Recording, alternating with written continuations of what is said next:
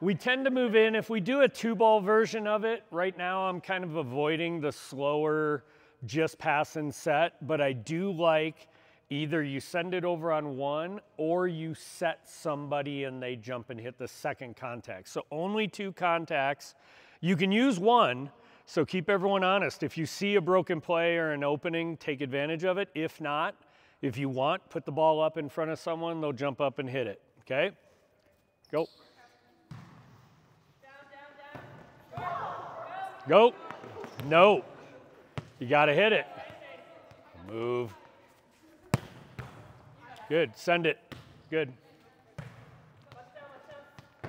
There it is. Hit it. There's the. Good. All right, come on. Good. There we go. Perfect. You guys get the point. So at this point, we would talk a little bit about if I were to correct them now, they're moving up and down quite a bit. They're pretty inconsistent in where they're going in their positions. So they're moving like bees flying around all over the place instead of a straight line movement. So efficiency in movement and better posture and control of your body is going to make the drill significantly better. So let's see if we can do that. There you go. Way to move the right way.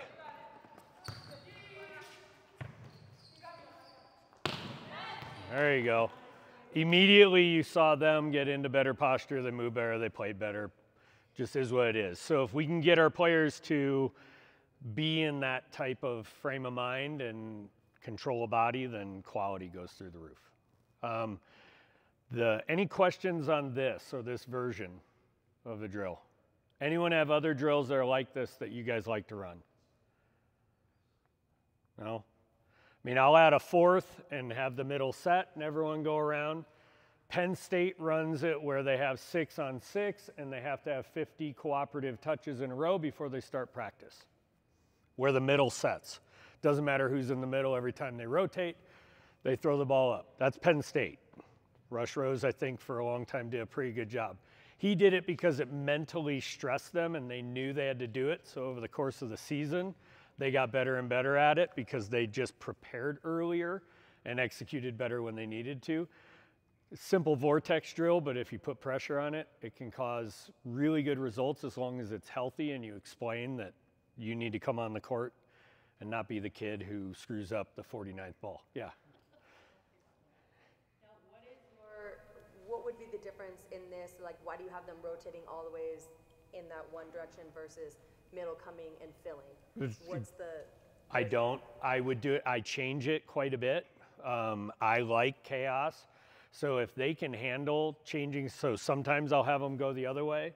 It's why I like running cross-court pepper on the left side, and then I move them over to the right side. So it immediately changes the dynamics and focus. We don't work enough on right back defense anyway, so it's a great drill to get that training. No, I'll change that. That's a great point, especially in when we add, if you add static setters, we will change how we rotate. Sometimes we'll rotate this way, we'll fill, hitters out, whatever, we'll just change it and we'll change it on the fly. So good point, but definitely something, the more you can change it, the more they're constantly evaluating were their opponent in that kind of moment. So it's, if they can recognize and adapt, then that'll translate to on the court.